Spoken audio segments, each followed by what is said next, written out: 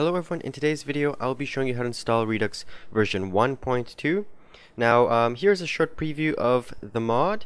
In my last video I didn't use a script, but in this one I will be, so that the video will progress a lot smoother and quicker. So here's the preview, just a bit of an idea of what the mod will look like. There are a lot of things to look forward to. After installing the mod, it changes the game quite a lot. So yeah, I hope you enjoyed that, and let's get into installing Redux 1.2. Just a quick disclaimer before I go on. When installing Redux, you will more or less copy the entire game into your mods folder later on. So you will need a lot of storage space when installing Redux mod, or any other mod that changes the game a lot for that matter. Now, another thing that you need to keep in mind is that if you have the cracked version of the game, it's very unlikely that this mod will work for you. I've had, in the previous video, a lot of people ask me, oh, this mod isn't working, this mod isn't working. Well, it's most likely because you have the cracked version of the game. Redux does not support the cracked version of the game, so please don't wonder why it doesn't work for you. Now, first thing we have to do is get a 100% clean copy of Grand Theft Auto V into our Grand Theft Auto V game location. Now, to find out where your game is located at, all you have to do is go into Steam, Library, Games, right-click on Grand Theft Auto V, click on Properties, Local Files, Browse Local Files. Now, as you can see, this folder is completely empty. That's because this folder is a dummy folder that I'm just going to be using to show you how to find your game location. So it is here in my case. In my case, it is in my E drive, Steam Library, Steam Apps, Common. You just want to make sure you know where your game is located.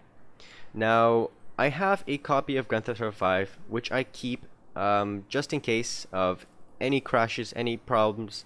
I always have a 100% clean copy of Grand Theft Auto V in this folder. This is a backup in case anything wrong happens.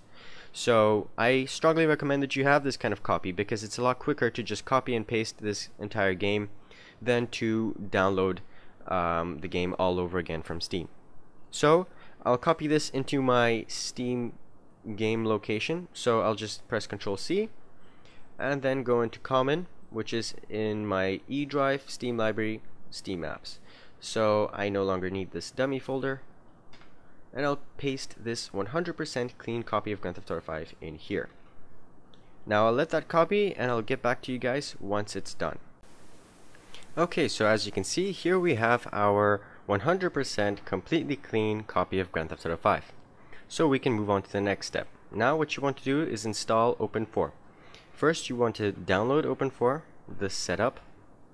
Here we are. Let that download. And now you want to open up the setup. Next, you want to choose your language. Press accept, continue, and now you want to choose your installation path. I'll just leave it as it is. Yes. And just wait for that to load. Okay, so it's just finished installing. So what we can do now is go and open it up. And you want to click on Windows under Grand Theft Auto V. Okay, so here what you want to do is you want to put in your Grand Theft Auto V game location. So mine is in my E drive, Steam Library, Steam Apps, Common, Grand Theft Auto V. So yeah, you just put it wherever, you just choose wherever your Grand Theft Auto V is located, your game folder. So let's continue. Continue. Yes, I have a backup of the original game, and we're going to create another backup, sort of.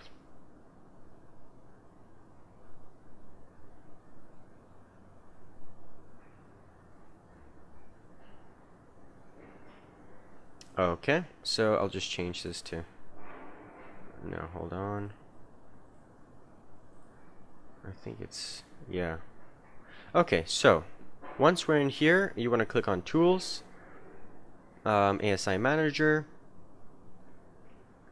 Install, yes, create a mods. Oh wait, no. Yeah.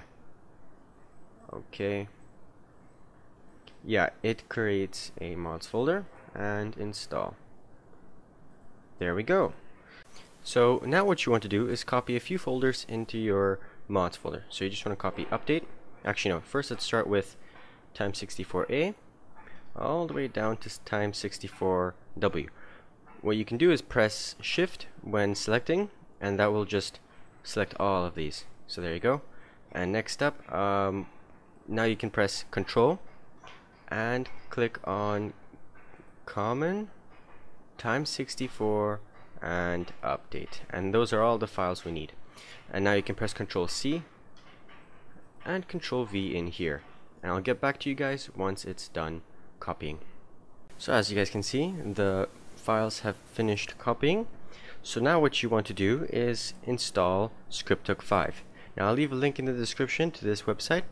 Basically here you can find a download link to download Scriptook 5. So I'll go ahead and download it. And now you want to go into the bin folder, and you want to select these two files. Next, you want to bring up your Grand Theft Auto 5 folder, which is this one right here. E drive, Steam library, Steam apps, common, Grand Theft Auto 5. Yours will not be in the same location, but it should be a similar path.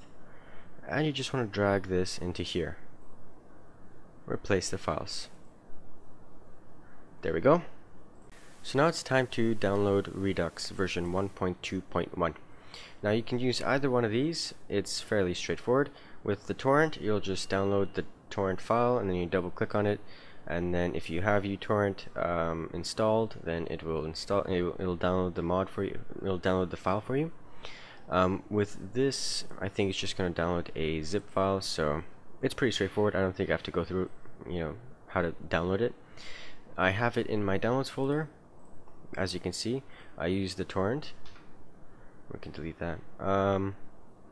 Where is it? It's right here. So once you get this file, what you want to do is click on you want to right click and click on extract to GTA 5 Redux version 1.2.1. This will create a folder like this, and inside you'll have all the files that you need. So once you've done that, you want to go into Open For, then you want to go into Tools, Package Installer, and then you want to go back into your downloads folder in here and here, and you want to choose Redux installer version 1.2.1.oiv, and you want to click on open.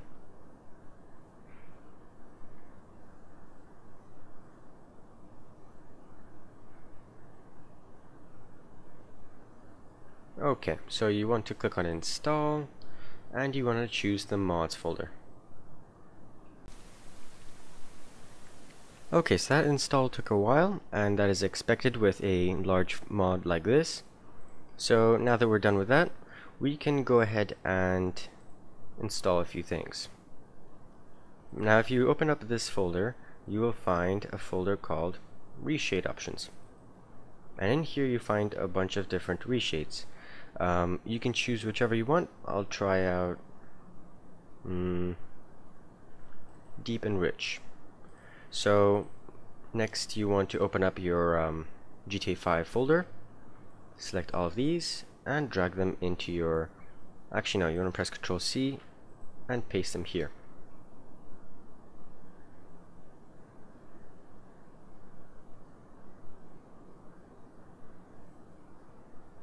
Okay, so now once you've done that, you might want to install a trainer. I recommend Simple Trainer. I have a video on how to install Simple Trainer, but I'll show you how to do it here too. Now if you want to install add-on mods, add-on vehicles, then you might want to install this game config. So let's download both of these. Okay, but yeah, I think as of right now you could probably run the game and you can enjoy the game as it is right now, but these are just some add-on features. So trainer, let's just open up the trainer and let's copy these two files into our Grand Theft Auto 5 main directory. There we go, that's done. Next up, the config file. What we will do with this is go into okay, so let's just put this into our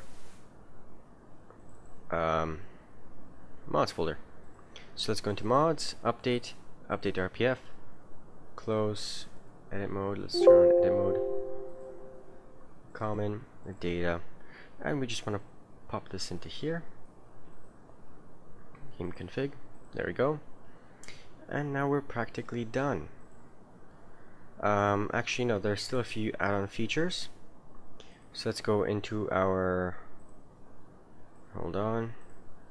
our mod folder. Here it is. Next, what you want to try and install is optional files. If you don't want to, you don't have to, but if you want to try it, then go ahead. So add back lens flare. If you don't want it, if you want it, it's your choice, but I'll choose to have it. Let's go into mods, update RPF, common data, time cycle, and I just want to select all of these and drag them into here. And now you want to press back, back. Okay, so now time 64, textures, and now you just want to drag this into here. And now we press back. Actually, here we can just go back to this, back. Okay, so next one is time 64A. So we go into time 64A. Okay, show in mods folder. I was accidentally not in mods folder, but okay. So now we're in the mods folder. Textures, drag this into here. Okay, next. Blood damage overlay. Update. Okay, so we go into update RPF, common, data, and I just drag this into here. Whoops. Okay, now we press back, time 64, textures, graphics.ytd. Okay, and let's see if we have anything else in here. Nope, that was it. Okay, so let's go back into options and back into Grand Theft Auto 5. So dark smog, so you can choose either one, dark smog or natural smog. I'll show you how to install dark smog because the default is natural smog, so let's use dark smog. All you want to do is just drag this into the main folder, your Grand Theft Auto 5 game folder, and that's basically it. So we're done. Now we can start up GTA 5 and see how the game runs. Let's do that right now. I will skip the time it takes for the game to load up, and I'll see you guys once the game is ready, and yeah, I'll see how it runs. So as you guys can tell, the game has started up with no issues whatsoever, and Redux is installed. Now there are clear differences, as you can tell. The sky is different, the clouds have changed, the reflections on the car have changed, the colors, the saturation I think has changed, and the car deformation should change. Let's just check that out. Not too sure, but I think the handling of the vehicles have changed too. I remember when I was, preparing to make this video, I saw a lot of comments saying that the mod makes the cars a lot more slidey and a lot more powerful. Well, I think that, in real life, cars are pretty powerful, and it's quite easy to get them to slide. Actually, no, I think they're not this easy to slide, though. I think this is a little bit too easy. Yeah. Actually, this might be a little bit unrealistic, but the power is, I think, a little more realistic, especially for an Audi. But yeah, I think that's basically it for this video. If you have any trouble whatsoever, you can always contact me in the comments down below. I'll also leave a link in the description to the Discord group for Redux, so you can just ask some people out there, and they'll help you out if you have any trouble. And that pretty much sums up this video. I have said everything I need to say, and I'll see you guys in the next video.